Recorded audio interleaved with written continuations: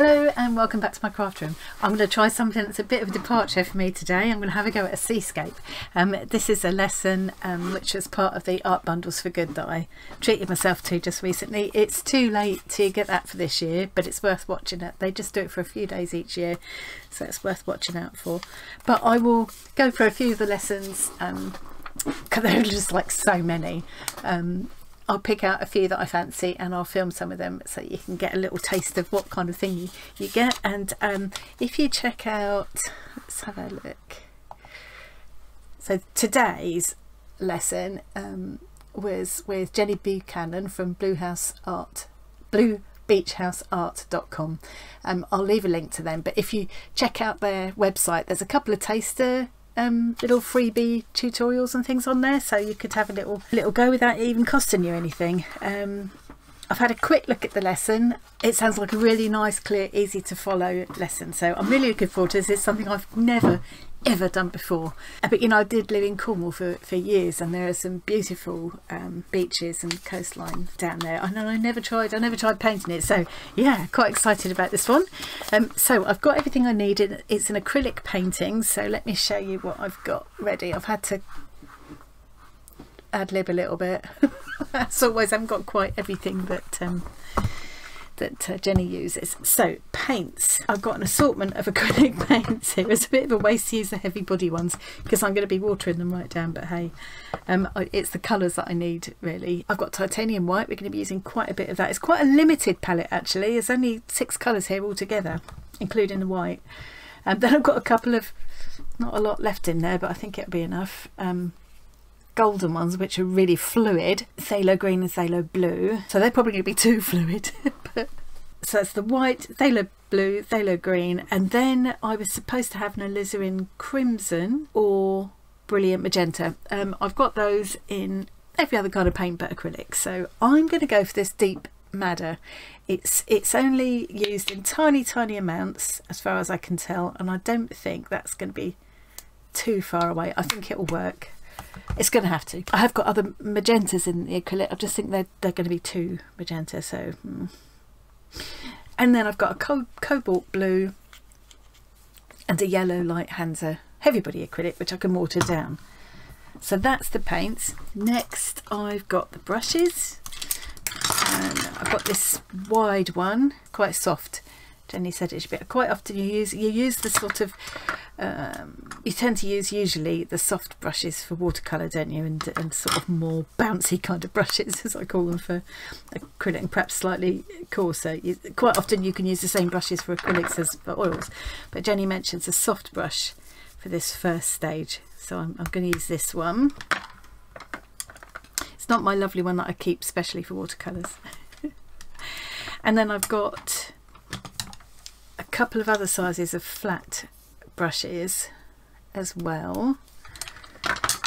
Probably only need one of them, but I wasn't sure about the size. Then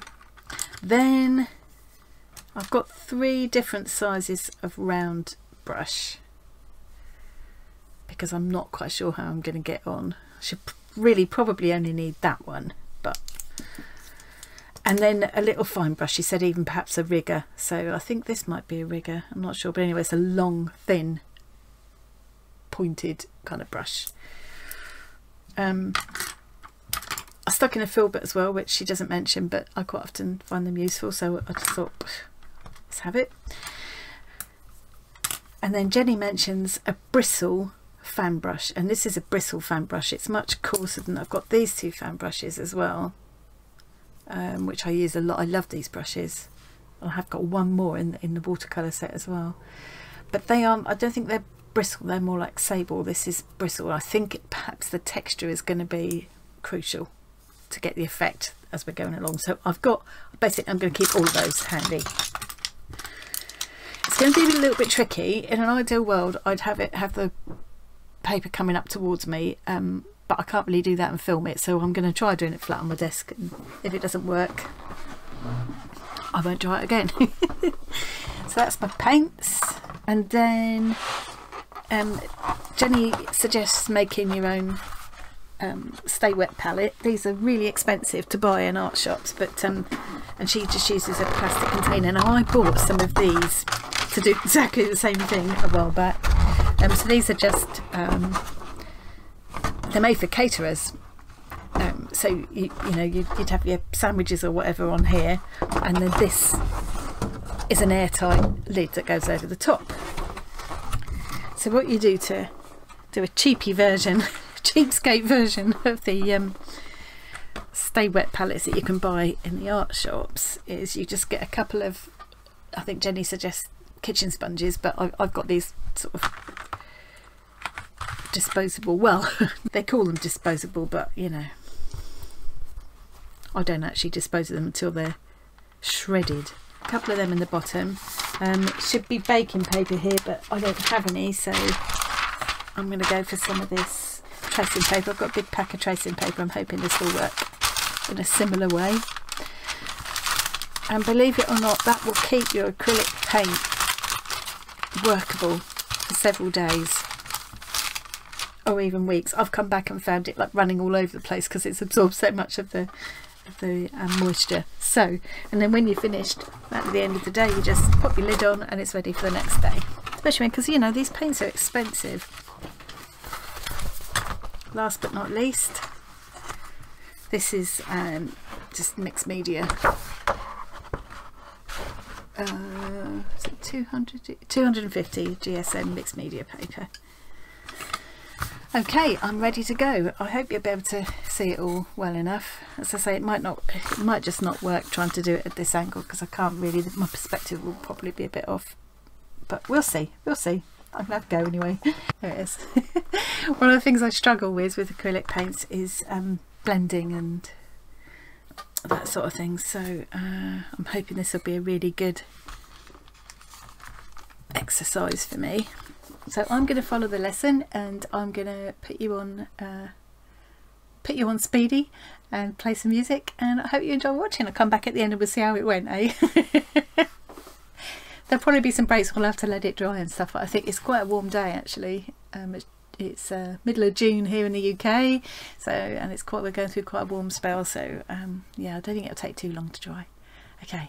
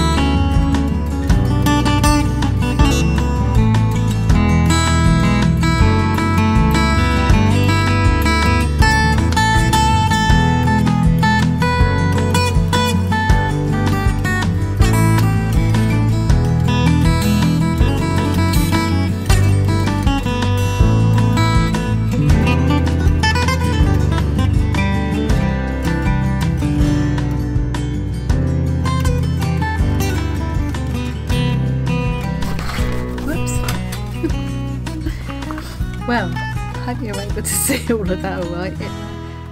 It's difficult working flat on such a big piece.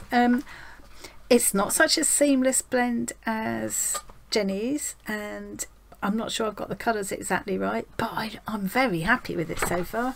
Love it. That's the best bit of, that's the best bit of blending I've had with acrylics so far. So yeah, quite enjoying that, and lots of tips about how to tone down colours and things like that, and how to make the transitions. Yeah, really, really good. I'm gonna have a little break now, let that completely dry, change my water, wash my brushes, clean off my palette, put the lid on my Stay Wet palette, and I'll be back in a tick. Okay, I've had a bit of lunch, thrown half of it down my top, but I'm ready for phase 2. Here we go.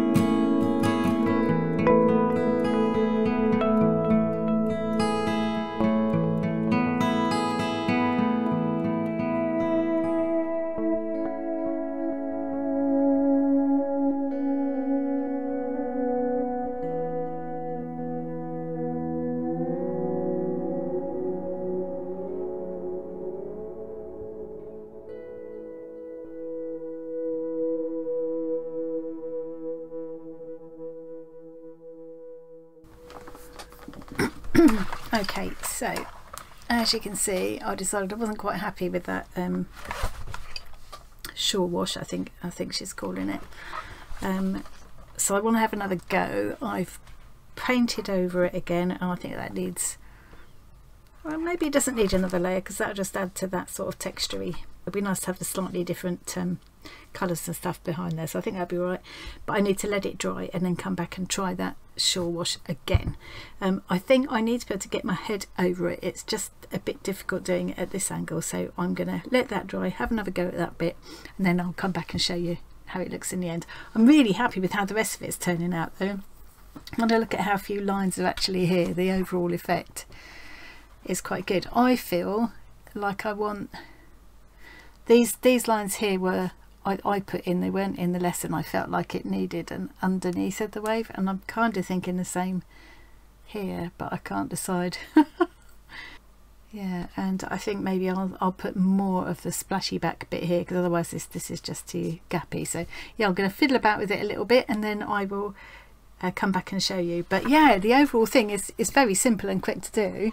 I mean, I've only been, let me have a look, I've only been, like, that first session the background was about half an hour, and this time it's about an hour. The other thing I'm finding is I keep splashing my background with different colours.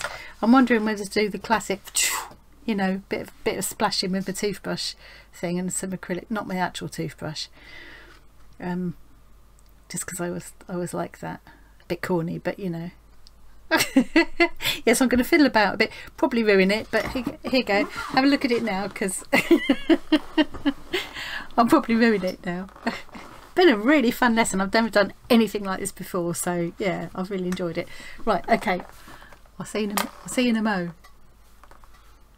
Right, I've actually spent another good hour on that, but I'm a lot happier with it now. There's something wrong with this, it's not sitting into the, I think maybe I need more shadow under here, I'm not sure, but yeah, I'm much happier with it now. It looks a bit more lively and a bit more realistic. Added some more sort of highlights here, and this that was 2 or 3 layers over that. Yeah, so just, oh, and I had to add some clouds to cover some of my accidental drippage, but I quite like how they look anyway, so that's all right. Yeah, so I'm all done, just in time to go and get dinner ready.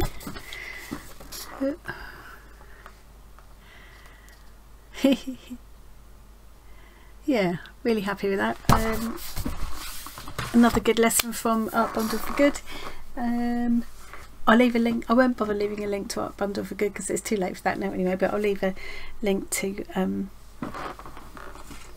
make sure I get it right, bluebeachhouseart.com. That was Jenny Buchanan. Yeah, I really enjoyed her lesson, really clearly explained. Yeah, and as I say, there were some freebies on the website as well, so you could always try them out without it costing you anything. So I hope you enjoyed that or found it useful or interesting, and I will see you again really soon. Bye.